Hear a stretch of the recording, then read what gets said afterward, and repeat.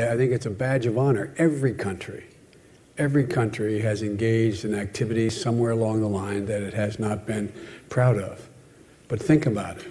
Name me another country that's prepared to stand up and say, this was a mistake. We should not have done what we've done, and we will not do it again.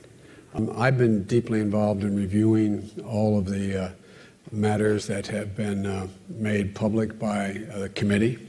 This is, for you all know, the intelligence committees are the ones that signed this report. It's a large report, significant report. And I've gone through it over the period of time and been interlocutor with Chairman Feinstein and Saxby-Chambliss on this.